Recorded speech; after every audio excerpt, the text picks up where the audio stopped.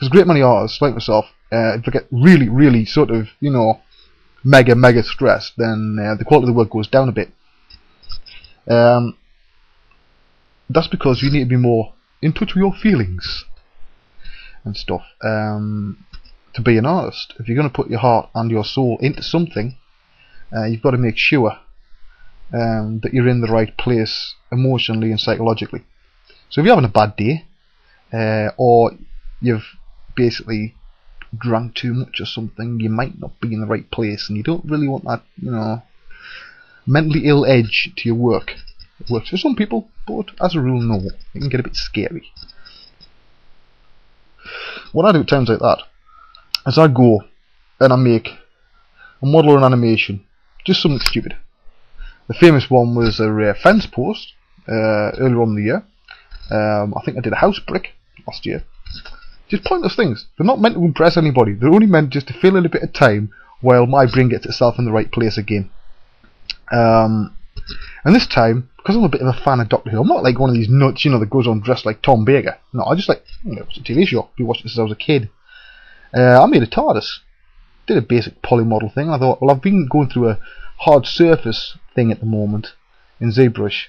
And I thought, I wonder if it's possible. So I sat there and I modelled a TARDIS. It took like 20 minutes, from a basically glorified cube. And it turned out alright. So I thought, I've got to do a turntable of this and try and animate it. So I came up with this idea. Because when you do the turntables in ZBrush, there's no way of getting the alpha rolled in with the QuickTime file. I had to think of a workaround. My workaround was simply make the document background like bright green, like a green screen. Then when I imported in After Effects, I could use the green to pull a matte with keylight, make it look nice around the edges and stuff. Do a bit of colour correcting if it was needed. Add a background.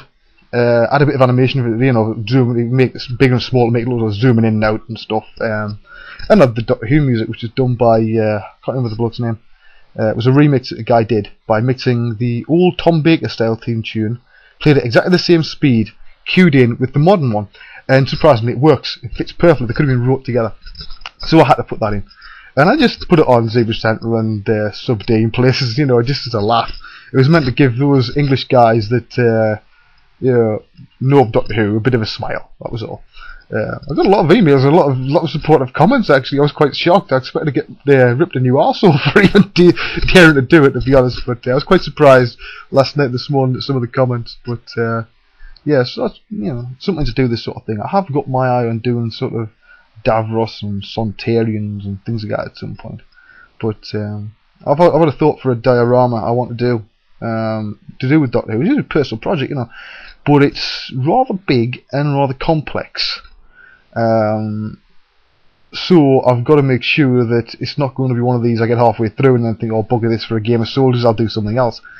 It's got to be a commitment that I've got the time to do. If I don't have it, because it's going to be around Doctor Who, it's not something I can do as an article, you see, or a DVD, or anything like that, because I'd have to go and get permission from the BBC and other people who own rights of other parts of Doctor Who visuals and stuff before I could even dare do it, and I'd probably make no money, and it costs us about £5 for every disc I sold.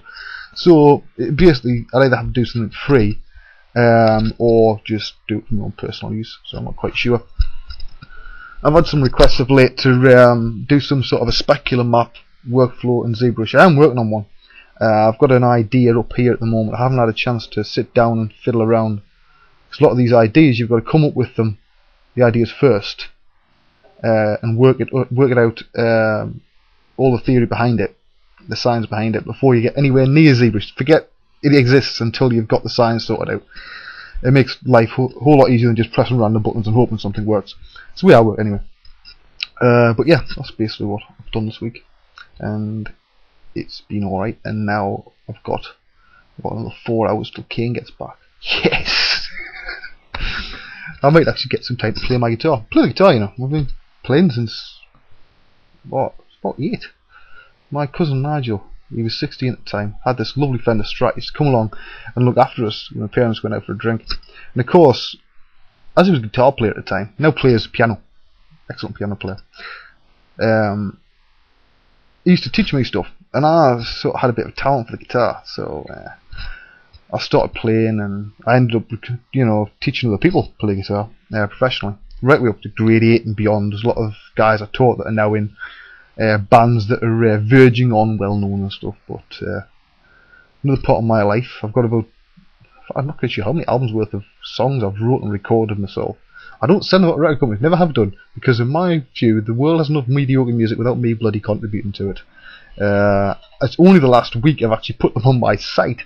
Up till then, they weren't. They were just kept safely on sort of like the server, and I'd only let people that I respected or thought a lot about listen to them. Because, it's not really of interest to the majority of people, but they're there for those that are. Just go to www.dash.slash all one word .net. Go to the blog, little tiny thing on the side of there that says my music. Just go and have a look at that, or don't. You might want to, you might not want to. But don't complain to me, because some of them, if the quality's a little bit bad, that's because the early ones were recorded on an old 4-track. And the later ones, I think the earliest, the latest set of ones was about 5 or 6 years ago. The earliest ones were about, was it 12 or 15? Something like that, but so it's all over. But I haven't done anything recent because I haven't got the time. We'll do one day. Besides, the bass guitar I had belonged to my brother, and even though he's not playing it, he decided that having it for that many years was taking the wee a bit.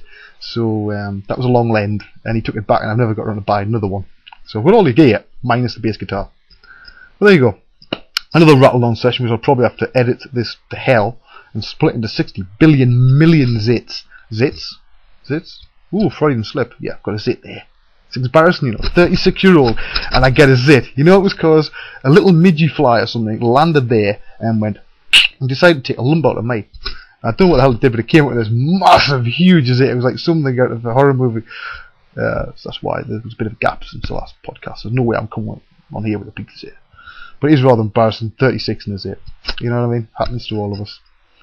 Anyway, I want to get going, because I haven't got anything to drink here. I need a cup of coffee. I need caffeine. Oh, that's cut, by the way. I hope you can hear. That's the other half. No, a better half. Apparently I'm the better half. I see the bloody worst, but right, I'm going to leave it at that.